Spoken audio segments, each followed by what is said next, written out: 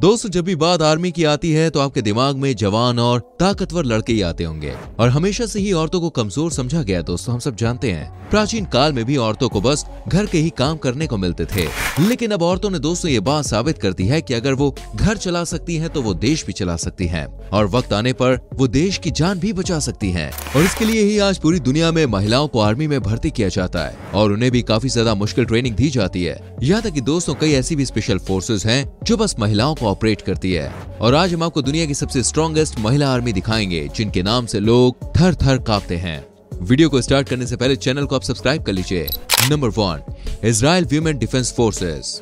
दोस्तों, अगर हम वीमेन आर्मी की बात कर रहे हैं तो इसमें इजराइल देश पीछे कैसे रह सकता है। इजराइल देश अपने देश सेनाओं के कारण ही शक्तिशाली देश माना जाता है। इस देश में आर्मी के साथ साथ वीमेन आर्मी का भी बहुत बड़ा योगदान होता है, क्योंकि इजराइल की वीमेन आर्मी बहुत ज्यादा शक्तिशाली होती है, क्योंकि इनकी ट्रेनिंग ही कुछ ऐसी होती है।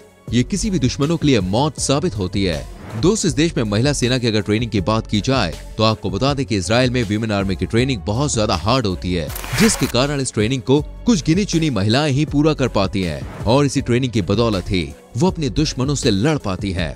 दोस्तों, आपको बता दें कि इस देश की वीमेन आर्मी की ट्रेनिंग पूरे 1 साल की होती है, जिससे इन्हें शारीरिक और मानसिक रूप से कठोर बना दिया जाता है, और ये सभी चीजें उन्हें एक ही ट्रेनिंग में पूरी तरह से सिखा दी जाती है, जिससे ये किसी भी दुश्मनों का सामना अच्छी तरह से कर लेती है। और इनके हार्ड ट्रेनिंग के कारण से इजराइल की आर्मी शक्तिशाली मानी जाती है। Number 2, Australian defence force. दोस्तों, इस दुनिया में देशों की संख्या बहुत ज्यादा है और सभी देश अपनी मजबूती को कायम रखने के लिए अपनी आर्मी पर पैसे खर्च करती है, जिसकी बदौलत ही उस देश की आर्मी बहुत ही स्ट्रांग रहती है और वही उस देश की ताकत भी होती है। लेकिन अगर उसी देश की आर्मी में महिला को शामिल किया जाता है तो उस देश की ताकत दोस्तों डबल हो जाती है, क्योंकि उस देश में सेनाओं की संख्या काफी बढ़ जाती है, जिससे वो देश और भी मजबूत हो जाता है। मजबूती के इसी कारण को देखते हुए ऑस्ट्रेलिया कैसे पीछे रह सकता है। दोस्तों, आपको बता दें, ऑस्ट्रेलिया भी अपने देश की मजबूती को देखते हुए अपने ऑस्ट्रेलियन आर्मी में महिलाओं की ट्रेनिंग को उसने बहुत ही ज्यादा मजबूत बनाया है, जिससे ऑस्ट्रेलिया की आर्मी में मौजूद महिलाएं इतनी शक्तिशाली बन जाती हैं कि वो कई दिनों तक बिना थके किसी भी ऑपरेशन को अंजाम दे सकती हैं। दोस्तों, आप इस देश की महिला आर्मी की ताकत का अंदाजा इसी बात से लगा सकते हैं कि वो अपनी ट्रेनिंग के दौरान कई दिनों तक भूखी प्यासी होते हुए भी अपने काम को ये अच्छे से अंजाम देती हैं। आपको बता दें, इस देश की सेना में मौजूद महिलाएं अभी तक न जाने भाई कितने ऑपरेशन को अंजाम दे चुकी हैं, और इन्हीं सब कारण से इस देश की महिला आर्मी दुनिया की 7वीं सबसे मजबूत वीमेन आर्मी में गिनी जाती है। Number 3, Indian women army.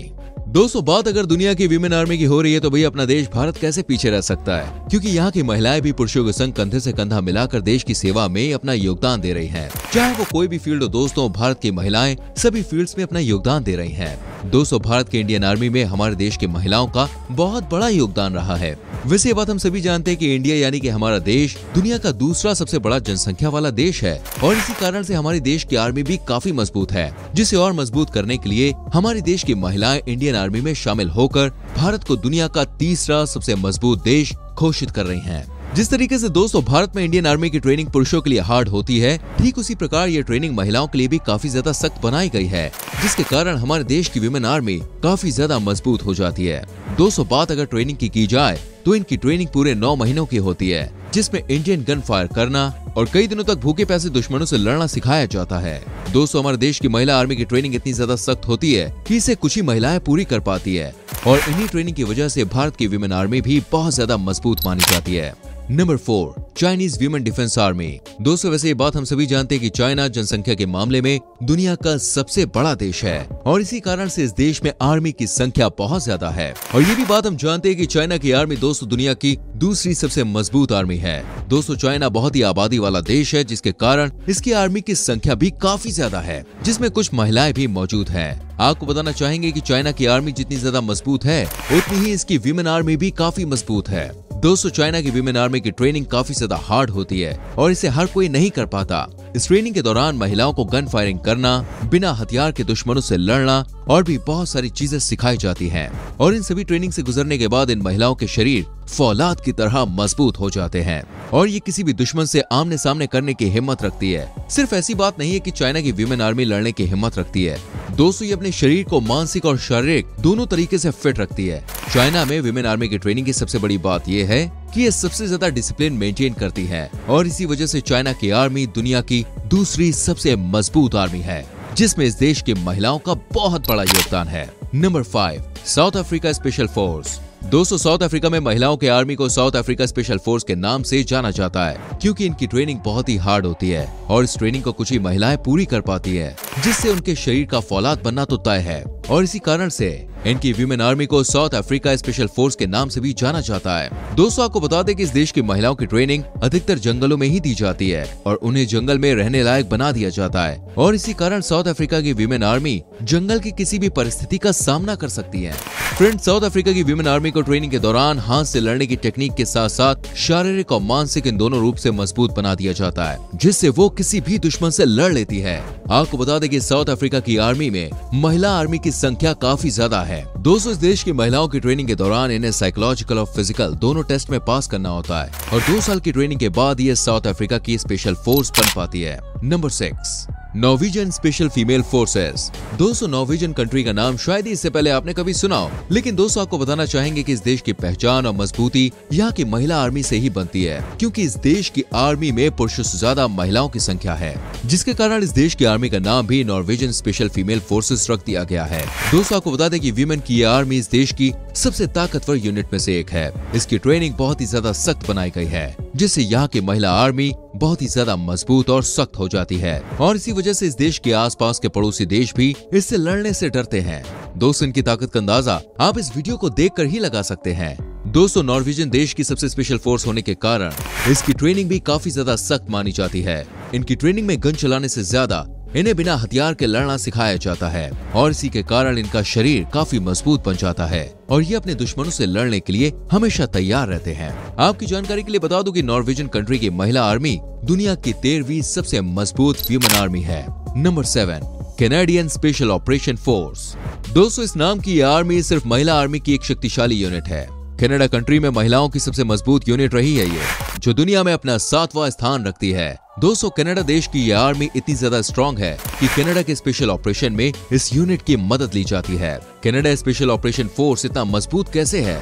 तो भैया आपको बता दें कि इस फोर्स की ट्रेनिंग कनाडा की सबसे सख्त ट्रेनिंग्स में से एक है, जिसे हर कोई महिला पूरा नहीं कर पाती है। सिर्फ गिनी चुनी महिलाएं ही इस ट्रेनिंग को पूरा करके कनाडा स्पेशल ट्रेनिंग फोर्स का हिस्सा बन पाती है। ट्रेनिंग के दौरान इन्हें सभी प्रकार की गन चलाने, टैंकों को फायर करने के लिए भी सिखाया जाता है। हथियार न रहने पर दुश्मनों का सामना किस तरह से करना है ये भी इनको सिखाया जाता है। साथ ही उन्हें फिजिकली, मेंटली और साइकोलॉजिकली भी कैसे मेंटेन रहना है ये भी सिखाया जाता है।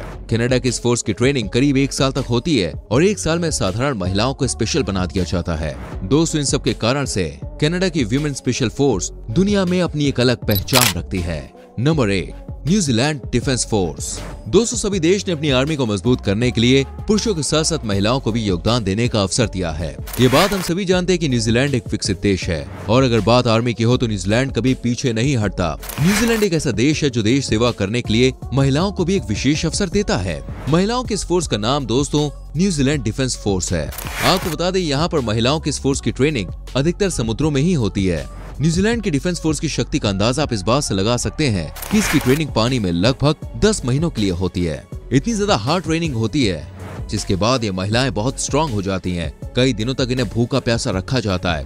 इतना ही नहीं, ट्रेनिंग के दौरान इन्हें पैराशूट की मदद से समुद्र में जंप करना भी सिखाया जाता है और इस हार्ड ट्रेनिंग से गुजरकर इनका दिमाग और इनका शरीर दोनों ही स्ट्रांग हो जाता है।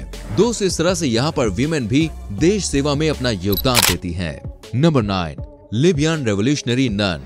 दोस्तों, जो वीमेन आर्मी है ये अभी सर्विस नहीं देती है क्योंकि इन्हें डिसबैंड कर दिया गया है, लेकिन जब ये सर्विस करती थी तब ये आर्मी सबसे ज्यादा स्ट्रॉन्ग वीमेन आर्मी मानी जाती थी। इन लोगों को कई प्रकार की ट्रेनिंग दी जाती थी, जैसे कि गन को कैसे चलाना है, टैंक्स को कैसे चलाना है, मार्शल आर्ट्स कैसे करनी है, यहाँ तक कि इन्हें कई अलग अलग लैंग्वेजेस भी सिखाई जाती थी ताकि ये अपने देश के प्रेसिडेंट को बचा सकें। इनका इकलौता काम यही होता था कि इन्हें अपने प्रेसिडेंट को बचाना है। इनको इसीलिए यही ट्रेनिंग दी जाती थी। इस आर्मी में जाने के लिए औरत की बॉडी अच्छी होनी चाहिए थी, उनकी हाइट का ज्यादा होना जरूरी था और साथ में वजन की भी लिमिट हुआ करती थी, वो भी महिलाओं को फॉलो करना होता था। और साथ में ये अजीब रूल कि वो जो औरत है वो वर्जिन होनी चाहिए और आर्मी में आने के बाद वो किसी भी प्रकार से सेक्सुअलिटी एक्टिव नहीं होनी चाहिए। तो दोस्तों, ये थी आज की वीडियो। आप हमें कमेंट करके बताएं ये वीडियो आपको कैसी लगी। प्लीज वीडियो को लाइक करें, शेयर करें और आने वाली वीडियोस को देखने के लिए चैनल को सब्सक्राइब करके बेल आइकन प्रेस कर लीजिए, जिससे आपसे हमारी कोई भी वीडियो मिस ना हो। मिलते हैं दोस्तों अगली वीडियो में। Till then bye bye, take care मेरी जान।